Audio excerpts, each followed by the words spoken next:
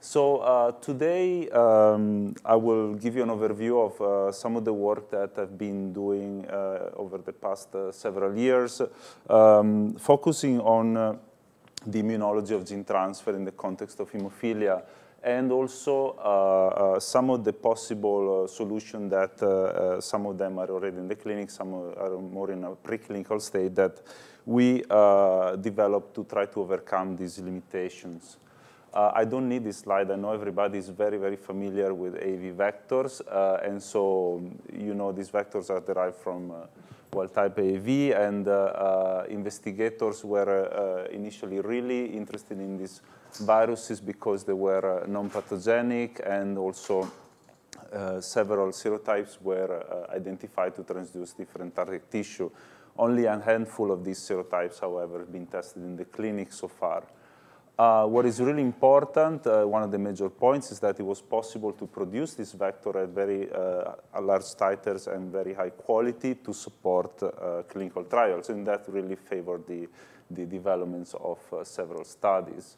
Another important point of AAV is that they can drive expression of a transgene, a donated gene, for several years, and this is the example of muscle derived from a patient injected with an AAV vector 10 years after the gene delivery procedure, showing that it is still possible to detect expression of the transgene at the protein RNA level, and the vector genomes are there. So it's an evidence which is supported also by several preclinical studies in small and large animal models that AAV transduction persists for a long time if successful. This is an old table from a review that we wrote a few years ago. In fact, the list of clinical trials for that uses AAV vectors is growing, and really we're living what is a renaissance of the field because of several very promising results obtained in the clinic, of which today I will talk about the results in the context of hemophilia B, and of course everybody witnessed last year the approval of the first gene therapy product in Europe by the EMA for the lipoprotein lipase indication. Hemophilia is the disease model. I'm just putting here this slide to put this in a context. We'll not really go into detail of the disease, but I just want to point out that we're going to talk about this disease in the context of these trials. It's an inherited bleeding disorder caused by the absence of hemophilia factor 9 for hemophilia B or factor 8 for hemophilia A. And these two enzyme and coenzyme for factor 8 lay really at the center of the coagulation cascade, and the absence of either of one leads to a severe bleeding phenotype, which is at best highly invalidating when it's not properly managed. What is important to focus in these slides is that it is really feasible to correct the disease by simply increasing the levels of the protein, circulating protein, by a very small amount. In fact, if we have severe hemophilia, which is associated with less than 1% activity of clotting factor, it is just possible to increase to 1 to 5% the activity and convert the disease from severe to moderate. And so for this very reason, the hemophilia became one of the main interests of gene therapists at the beginning of the whole story, because it is possible that basically the bar for a therapeutic efficacy is fairly low. Several studies indicated it was possible to produce these clotting factors in a variety of tissues. For instance, for factor 9, the first clinical trial was conducted in muscle, as I showed you the slide before, because the clotting factor produced in that tissue was functional, even though naturally factor 9 is produced in the liver. There's evidence that is not really needed a precise regulation of the transgene expression because levels between, let's say, 5% to 100% of normal are therapeutic, and so we know that we want to fall in that range, which is a pretty wide therapeutic window. Of course, from a feasibility vector design perspective, it was very easy to fit the factor 9 cDNA for hemophilia B into an AAV vector. Different is the story for hemophilia A, where the cDNA is much bigger and poses significant constraints on vector design.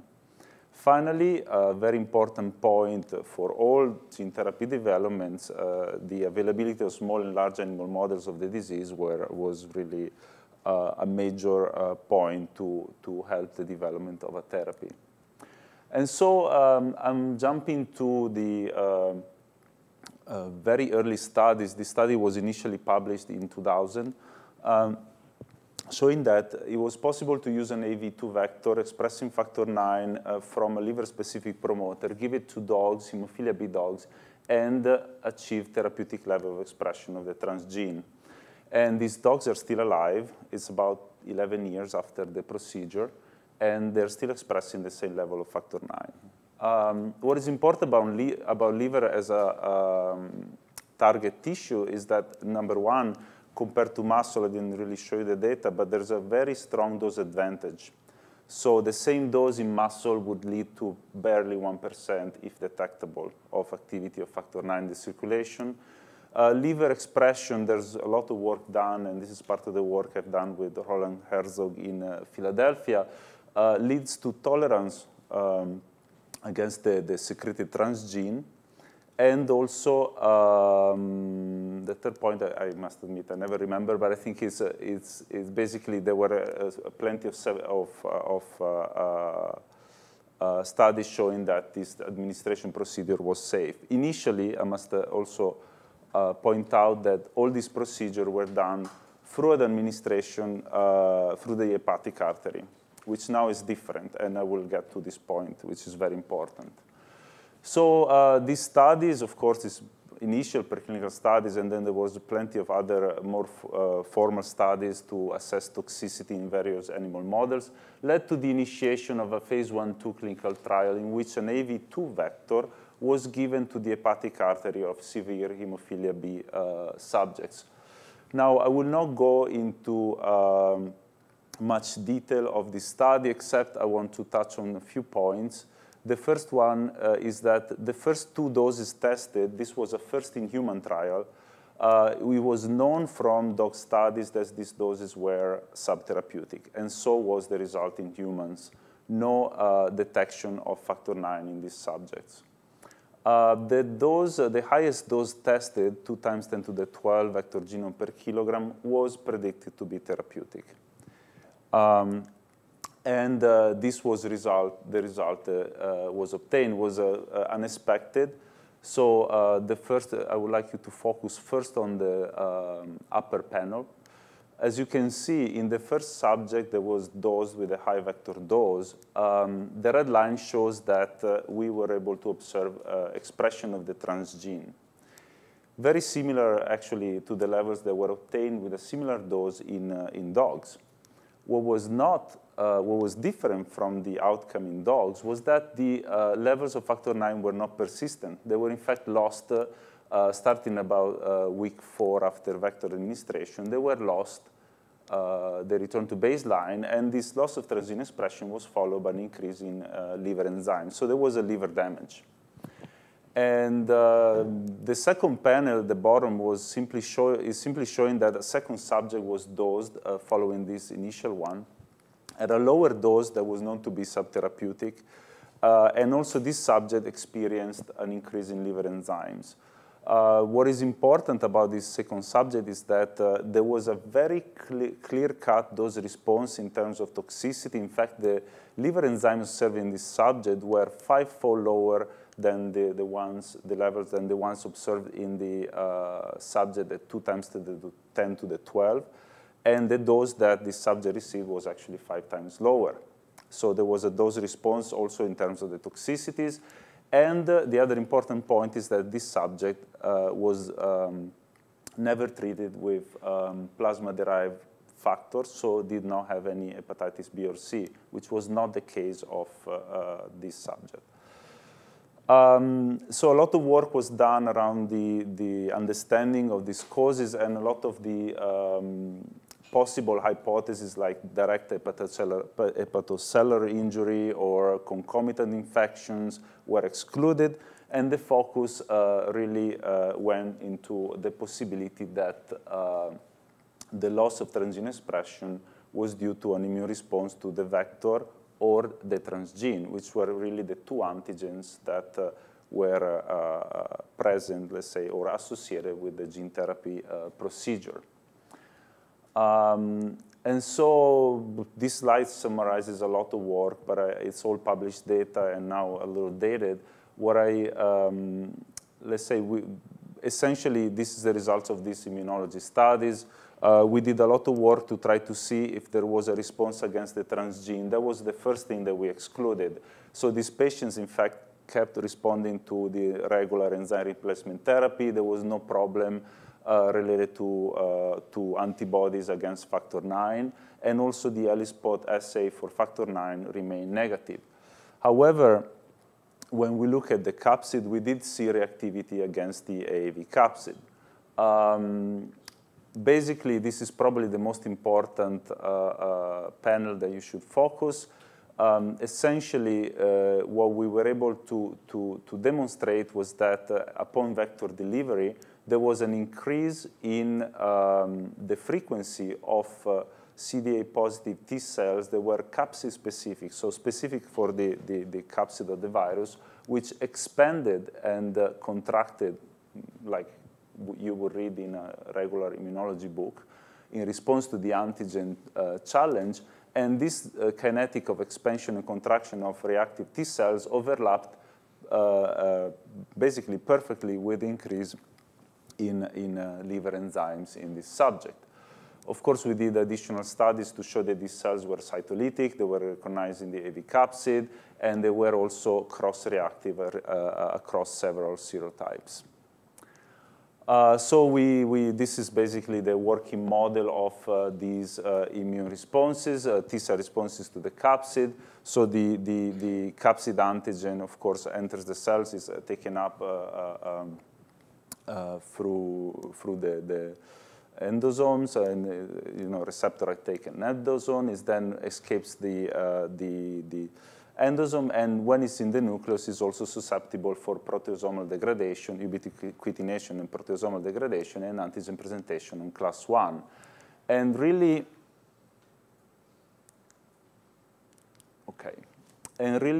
we did a lot of work also to try to look at this antigen presentation in class 1 and the T-cell response. So the two sides of really the two determinants of an immune response. When we look at T cells in humans, and this is data that is still unpublished, to do that, we look at, we build up a fairly large collection of spleens, human spleens, just because it was much easier to handle these cells in terms of the amount of cells that you could get from a single donor. And so we perform a screening of these cells looking at T-cell reactivity to the AAV capsid. And as you can see, we saw a lower reactivity in subjects younger than 5. And then as the subjects were older, we screened them. Older subjects, we saw a higher extent of reactivity, up to over 70% of subjects showing reactivity to the AAV capsid. And here is just showing that if we take a donor and we run an ELISpot against the capsid, we see reactivity, and we can actually, this is after T-cell restimulation. But then if we try to restimulate cells after depleting the memory compartment, we lose this reactivity, while we keep it in the cells that are not depleted for the memory cells. I don't, unfortunately, have a lot of time to show the in vitro part where we look at antigen presentation, but just we did several studies in which we target the proteasome, showing that if we block proteasome degradation of using proteasome inhibitors like bortezomib, we block antigen presentation in class 1. We develop specific reagents such as a soluble T-cell receptor, and we were able to stain antigen presented in class 1 on the surface of the transduced cells. So basically, we develop a lot of data to support the hypothesis of the model of antigen presentation and destruction of transduced hepatocytes following gene transfer. So, of course, this was one of the setbacks of the field. There was a long time during which there was virtually no clinical trial initiated in the context of liver gene transfer. And people, meanwhile, were looking at possible solutions. We did a lot of work around the use of immunosuppression in the context of gene transfer. And then the other point was to try to develop vectors that were more efficient in a way that to achieve therapeutic level of expression with lower doses. And the next set of slides, I will just present you a study that was conducted and sponsored by the University College London and the St. Jude Children's Research Hospital, in which essentially they did a combination of using a vector thought to be more efficient and immunosuppression. So in this study, an AAV serotype 8 vector encoding for factor 9 was used. It was a vector that had a genome configuration, a self-complementary genome configuration, thought to be more efficient in expression of the transgene. The transgene itself was codon optimized. AV8, a serotype that showed in mice to have a very strong tropism for liver. And, okay, I already told you that. One of the important points of this study is that the vector was given through a peripheral vein. And this is really an important point because now the procedure becomes completely non-invasive, and is also thanks to the use of an AAV vector, because regularly an AAV2 vector would not have the same efficiency of liver targeting if introduced through the peripheral circulation. There was also, the protocol was written as such there was no upfront immunosuppression, but in case of elevation of liver enzymes, there was a provision of steroids given until resolution of the transaminitis. And so far, basically, 10 subjects have been enrolled. I'll show you some data from this study. These are the published data. Now, the long-term follow-up of these studies, of these subjects, will really show slightly different results because, of course, over time, the expression levels will reach a plateau, which is probably a little lower for the higher dose. What is important in that is that at these doses, all subjects express the transgene. What is also important is that in this study, and I will get into some more detail, actually we start here, when the first subject was dosed at the high vector dose, which incidentally was identical to the high dose given in the AAV2 trial, this was the picture. So we start from the upper panel where in red, again, you have factor 9 levels.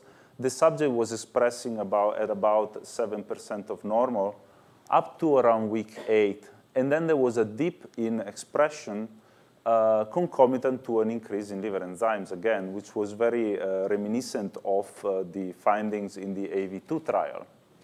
Except this time, a course of prednisolone was started and was kept for about 9 weeks, which really led to the resolution of the transaminitis. And most importantly, the liver enzyme never went up again after the interruption of the steroid course. Again, also in this subject, we performed the ELISpot to measure T-cell activity against the capsid. And what we observed is that there was a strong reactivity against the AAV8 capsid. Again, we look at factor 9 and other antigen possibly involved in this phenomenon. We showed a strong reactivity against the AAV capsid, which then, of course, disappeared when the steroids were administered.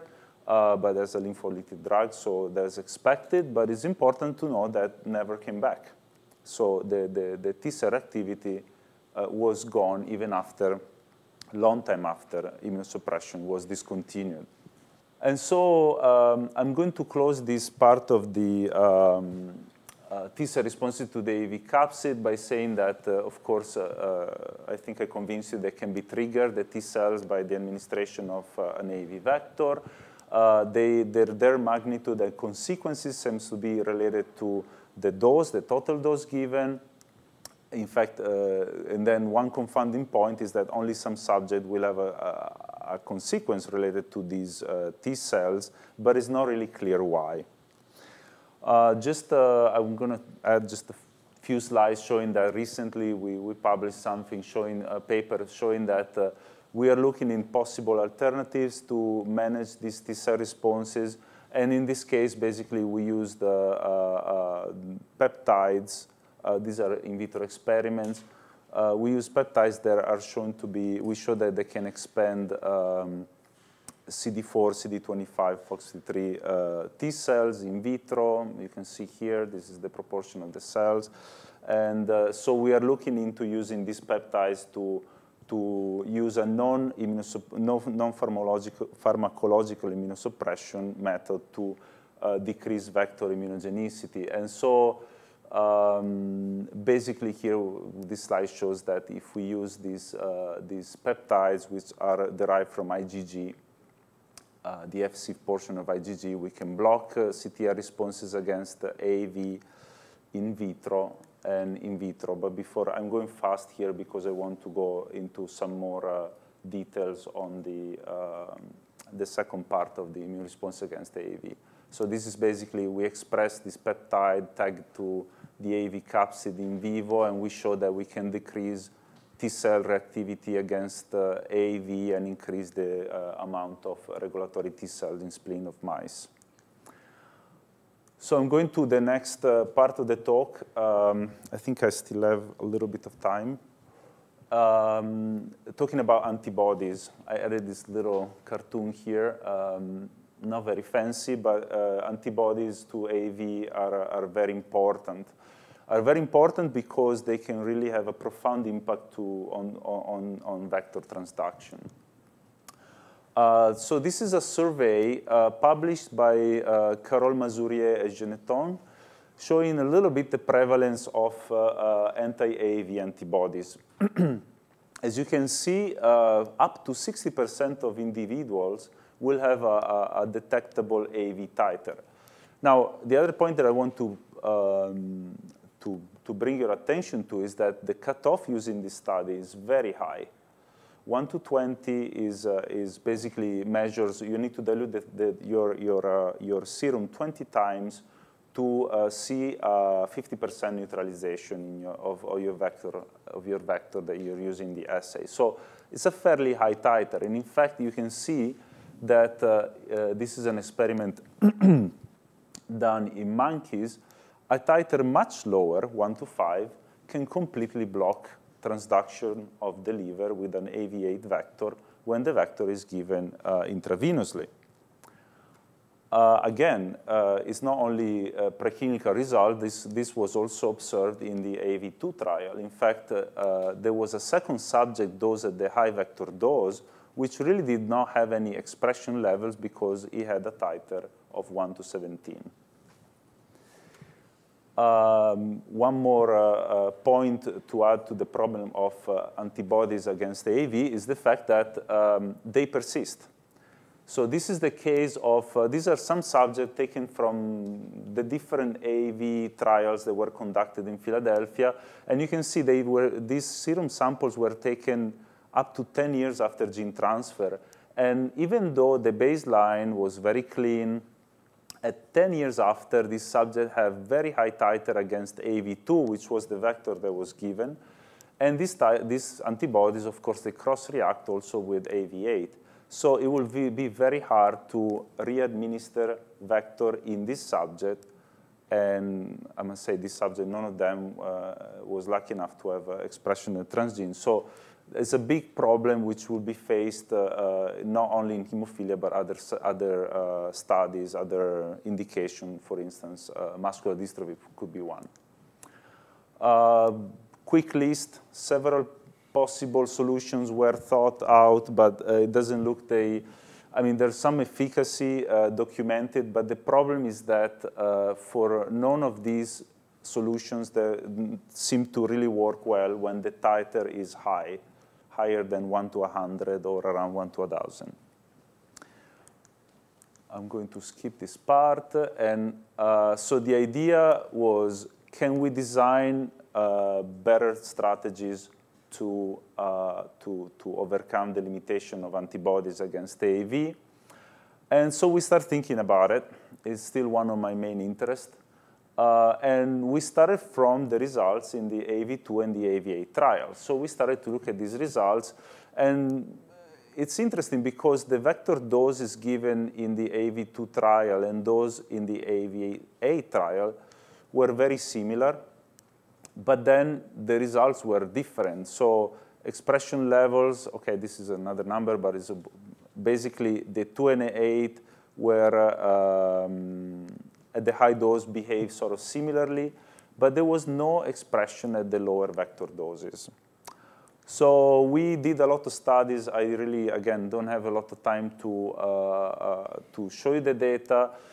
We compare AV2 with AV8. We had data in monkeys showing that really there's not a lot of difference. If you go into a naive animal, then basically the two vectors behave roughly the same, for instance, in primates. I'm not talking about mice here.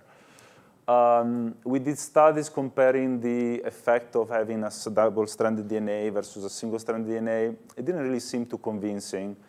And we started to focus on the actual production of the vector, because the vectors used in the AV2 trial was purified by double cesium chloride. So it was a vector with no empty capsid in it. And the other one was purified by triple column, so was mostly empty capsids.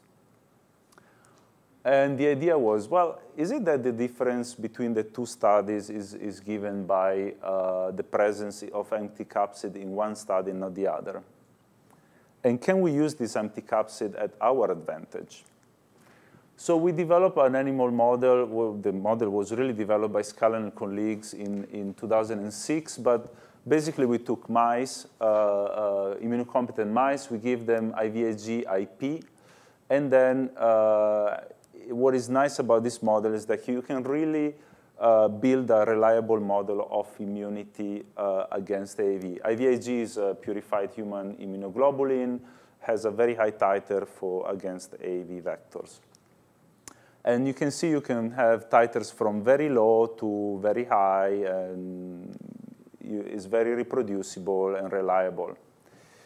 So when we did that, we used this model, and we started this experiment by first giving mice 2 vector doses, naive mice, vector purified by cesium, no empty capsid, and this is the expression.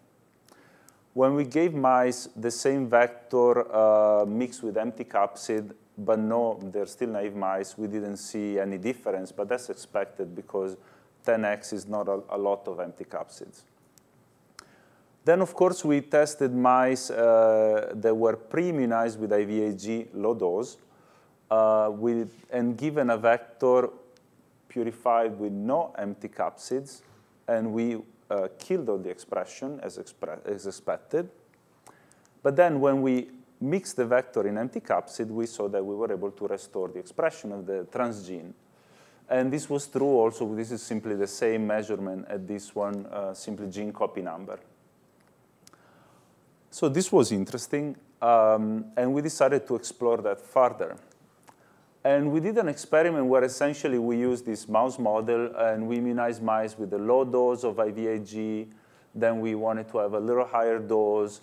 Then we went to a dose, 1 to 100 is a titer. Essentially, if you do a screening of subjects in this room, you will find that most of the people will have titers against AAV serotype 8 below 1 to 100. So this is sort of our goal. If we're able to overcome this titer, we're good. It's already a good result. And then this would be a titer of, let's say, in the context of a vector administration, for instance. And so once we had the model, we went on and did a titration of empty capsids.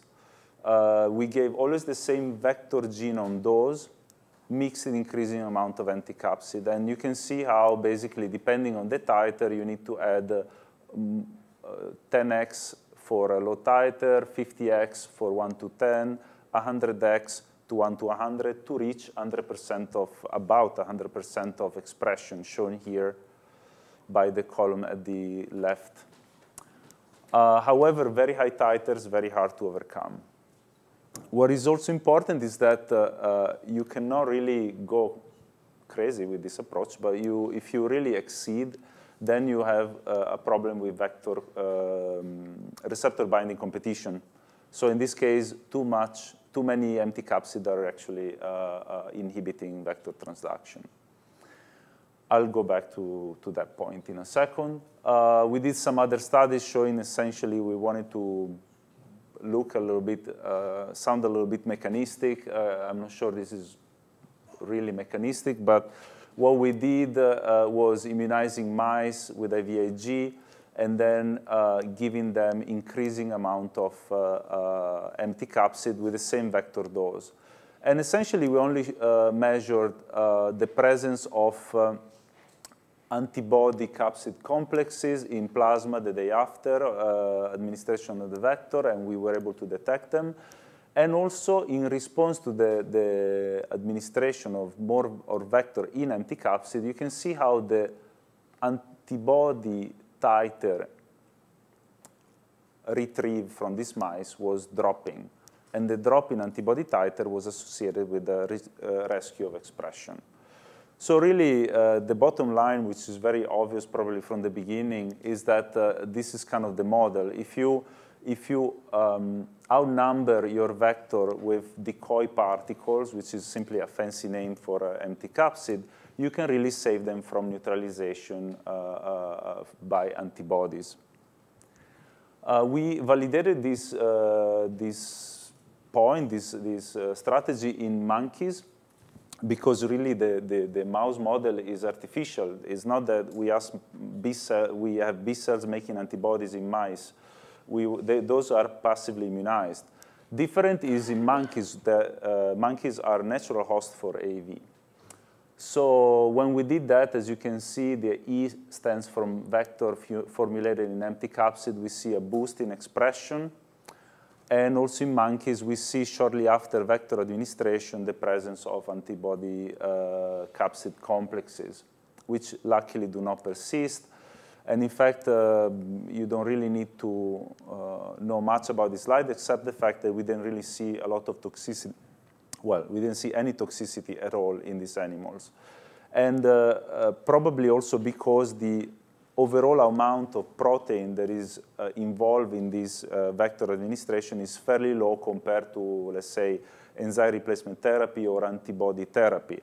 In fact, 10 to the 14 AAV particles is only 0.6 milligram of protein. This is an important point supporting the safety of this approach, which is currently being tested in the clinic. I'm about to finish. I will add just a few slides to just remind myself and the audience that we have a problem, which is now we are advocating to give more capsid to people, but I just try to convince you that the capsid is antigenic, so there's a problem here. And so we try to understand what we could do to really face this problem. We did something very simple, which could be further explored, I would say, but just to give the idea or the concept.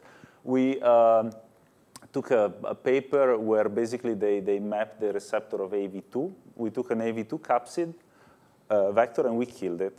So we basically mutated the receptor of the AAV2 to make it non-infectious. And well, it works because simply it's not transducing cells, but this is published stuff. So it's not really, this wasn't, basically it means that we can do cloning. And also, this is in vivo, of course. We show also that if we use this wild-type AV2, we can get factor 9 if we give it to a mouse, but this vector really doesn't work. It's not transduced in the liver, and it's also the gene copy number. You can see that. So what is important is that then we made empty capsids of this variant, which we called 585-8, because these are the 2 amino acids that are changed. And we were able, this is an AV2 vector, and AV2 is the most prevalent serotype in the population. And so we showed that we can use AV2 to rescue AV8. And since they're not competing for the same receptor, we can use this mutant and is also, the receptor is also killed. At very high doses, we can still rescue AV8 expression without competing for liver transduction, without seeing the inhibition that you would see normally. And also, we used the same approach and tested whether we could use one serotype for all. And so we showed that, of course, AV2 can rescue AV2, but it works well with 5, with 6, and partially with this DJ, which is a shuffling mutant developed by the K lab. So basically, perhaps is a step forward towards a universal decoy that would fit all the serotypes. As I say, this approach, but not the mutant, the AV8 vector with an AV8 empty capsid formulation, is now being tested in a clinical trial for hemophilia at the Children's Hospital Mayo Lab. We also finally, this is my very last slide, tested the potential immunogenicity of this vector. Of course, this is very simplistic. This is all in vitro data. More studies need to be done. So we look at the vector internalization and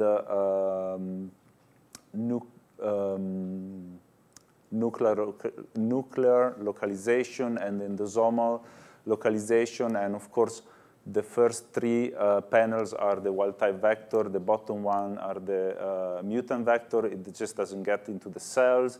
And because of that, if you use it in a CTL assay, it doesn't really trigger killing of targets. But this is sort of obvious. Again, dendritic cells don't quite work this way. They can actually engulf a lot of antigen and present it even without a receptor binding. So more studies will be needed to assess the real efficacy of this approach. So in the second part of the talk, before I try to convince you that T-cells are bad, now I'm trying to convince you that antibodies are bad, and I think it's true, and people are well aware of that, although there are instances where they're not a big problem, like parenchymal gene transfer, subretinal gene transfer. So it's a very route of administration specific, that of antibodies to AAV. But the problem is big because for AV2, for instance, 2/3 of the population will not be eligible for enrollment in a trial. It's very, very important to have a very sensitive assay, and we discussed it briefly this morning. So the problem is that most of the assays that are used are they lack sensitivity just where you need it. So low titers, you don't really see them in these neutralization assays. So far, it doesn't seem like antibodies are doing anything bad. So you just neutralize the vector, but doesn't seem that it will result in any toxicity.